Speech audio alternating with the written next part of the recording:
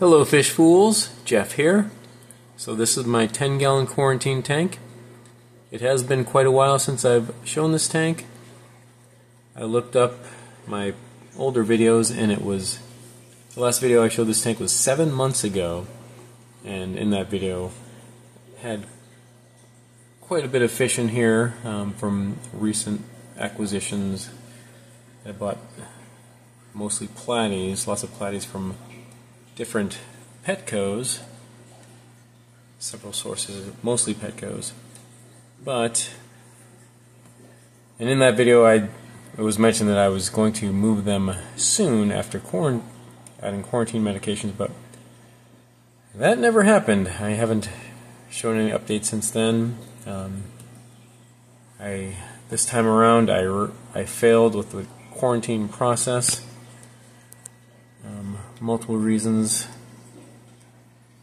but one of the main things is I think I left them in too long without treating them, as opposed to getting fish and treating them right away.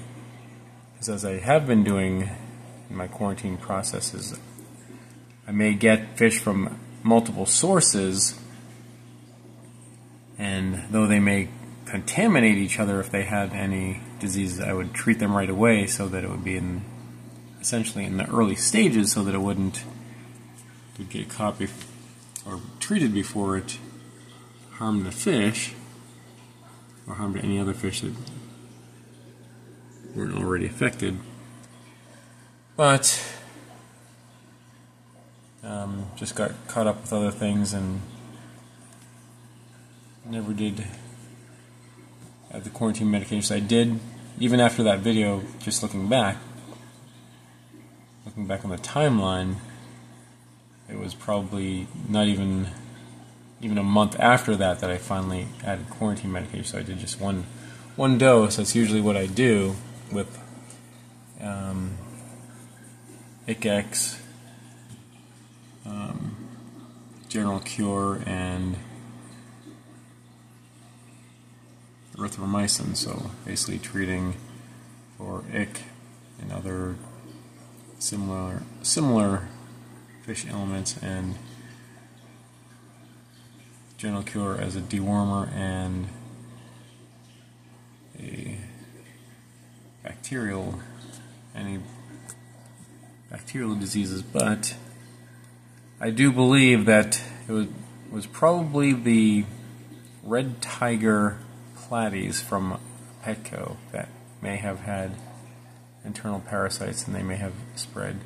So these fish that we're looking at here, these are Platies that were born in this tank to some of those new fish. And as long ago as that was, I mean, these fish are not full grown. And just to get a idea of the size, this is, they kind of look like juveniles. So whether it's that just they have parasites, so they're not getting their proper nourishment from eating, or, I mean, in this tank, and it's been a while, so this tank has gotten overrun with Java moss.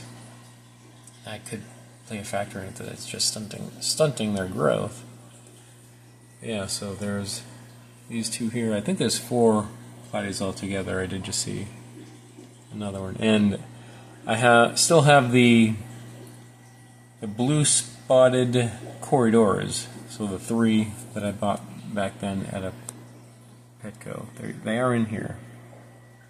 I did just see them, but with all the job moss, it's hard to see. But yeah, so just gradually was losing the fish, and with other things going on, I never kept up with it, so pretty much lost all but the corridors. And there's a Siamese algae eater in here as well, just the Platies that were born in here. And yeah, that was a shame, because there was quite a lot of cool looking Platies from various places. And oh yeah, and there's some swordtails too, some awesome swordtails. Yeah, I had some Bacopa in here, and that died off, but I still have a Crinum calamastratum, so it's still doing okay.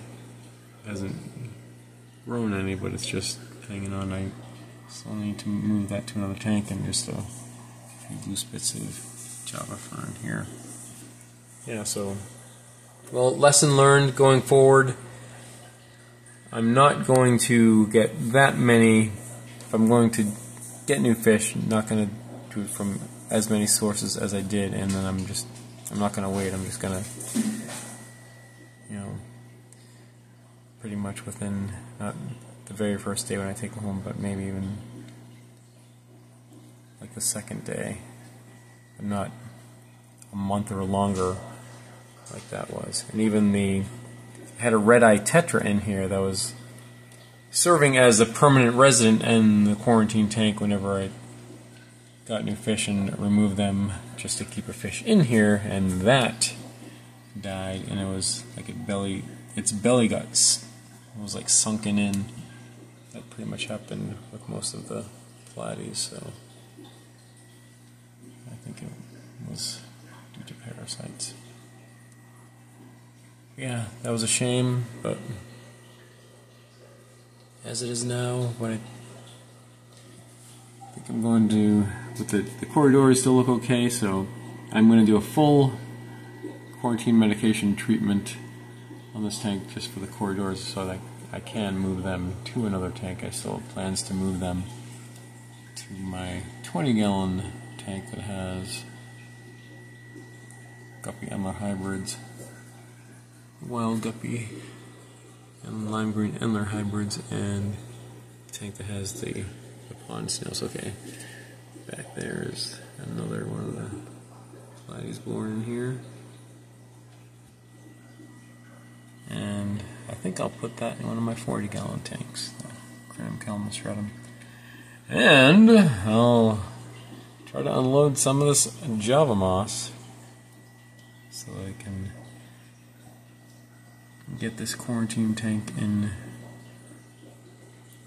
be able to put to use, so that, yeah, fish can have swimming room.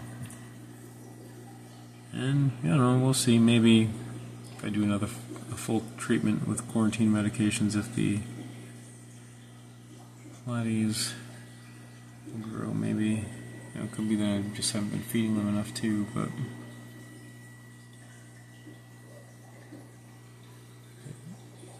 they'll either just stay in here, but I don't want to move them to any of my other tanks. Yeah, alright, well, since I haven't given an update on this tank in quite a long time, that's what's going on. I mean, it was so long ago, it's probably forgotten that I had all those cool looking Platies. But that's what's going on. I never did move them to the other tanks because they died, unfortunately. And it was my own fault for neglecting them and not properly, and maybe just cross-contaminating them in the quarantine tank and not providing like quarantine medications. But yeah. Alright, well that's it for now, and remember, I'm Jeff, and I enjoy fishies. Thanks for watching.